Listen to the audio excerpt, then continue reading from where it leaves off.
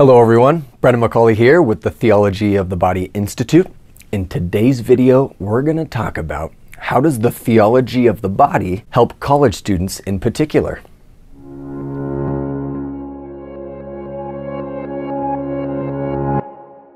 If you're new to this channel, I first want to invite you to like and subscribe. This channel is all about journeying together into the truths of our humanity and what we're really made for, which in today's world we need to hear. So I want to invite you to subscribe to our channel. So to set the stage, I want to talk with you about this orange. I want to ask you a question. What if I started peeling this orange? I took the actual orange in the center, I threw it away, and then I just started to eat and gnaw on the peel. What would you say? I asked some college students this, and one person just said, "Brendan, I would say you are crazy." I think that's a normal response, but what's the loving thing to do? I don't think the loving thing to do is to say, "Brendan, you do you. Keep eating the peel. You're not affecting me, so you do you. Keep eating the peel." I think the loving thing to do is to say, "Brendan, you're missing out. You're missing out on the juice, the glory, the goodness that's inside." I think the loving thing to do would to direct me to the goodness inside. And I think in today's culture on college campuses, the question of identity, who am I? We tend to say, "You do you. As long as you're not affecting me, be whoever you want to be." I watched this YouTube video that kind of summarizes this. It's this guy named Steven Crowder. He goes to college campuses and he sets up a table with a sign out. And in this particular video, on the sign, it said, "There are two genders, prove me wrong." Of course, a big crowd comes to him, is yelling at him, arguing with him. And one guy finally sits down to have a discussion with Steven. And he says, "You know, Steven, you have the right to be whoever you want to be." And Steven said, "Well, okay, so if I said I'm a bobcat and I want you to treat me like I'm a bobcat, then what would you say?"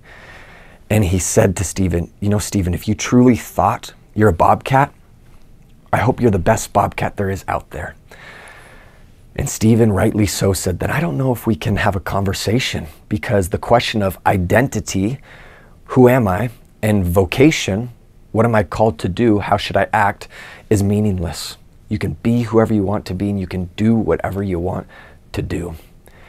I don't think the loving thing to do is to say that, is to say just you do you.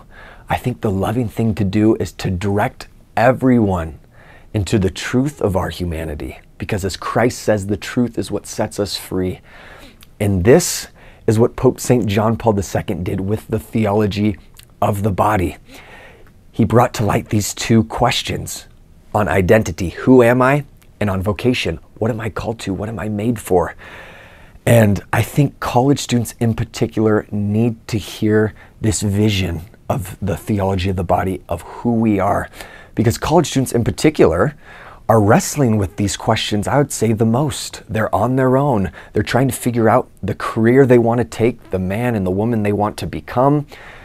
This was me going through college, and it wasn't until my junior year in college when I encountered the theology of the body at the Theology of the Body Institute on their 5-day course. And I was in tears every day. Why? Because as Christ said, the truth is what sets us free. And when I heard this compelling vision of the truth of who we are, the biblical vision of who we are, I was internally set free. I began to see in a different way, to see others with purity, not as objects, but as images of God. I began to see myself differently. I began to see God differently. And you know, the argument would be, "Well, Brendan, that's your perspective. Other people have different perspectives. How do you know yours is better or clearer?" Well, imagine this. Imagine I went to the doctor because I had blurry vision and I needed a prescription. I needed glasses to see better. How would I know if the glasses I get are more clear? You just know. If I put it on, I will instinctively know if it's clear or not. Same with the theology of the body. We all have lenses of how we see the world and ourselves, And I put on these lenses, the biblical lenses of who we are, and I began to see more clearly where I was like, this is it. This is the truth that sets us free. And so that's why I'm actually doing what I'm doing today. It's because I feel like I need to share it with others. And of course, the theology of the body sheds a bright light on the meaning of the body. And on college campuses, because I work on a college campus, I get to see how the majority of people view the body. And there's usually two ways people view it. One, they view it as it's God. They idolize it. They obsess about it. They go and they work out 3 times a day with cut-off shirts where they're pretty much all of their skin is exposed. They idolize it. And then there's the other spectrum. They hate it. They think it's gross or disgusting or shameful. And I think in particular, a lot of women view their bodies as not beautiful. And so it's more of this hatred. Theology of the body sheds a bright light onto both of these spectrums. God did not say, behold, it's very bad and gross. God did not say, behold, it's your ultimate idol. No, he says, behold, it's very good. The body is the expression of the person. The body is an image of God. And once we begin to see this clearly and understand this is when we begin to become more free and we begin to know how we're called to live. And it will compel us, as it compelled me, to try to share it with as many people as possible, because the truth is what sets us free. So again, I want to invite you to subscribe to our channel. This is where we can drink in the truth of our humanity, the truth of the theology of the body, what it means and how it can affect our lives. I want to invite you to share it with any family or friends that you think would enjoy this channel. And we'll see you next time. God bless.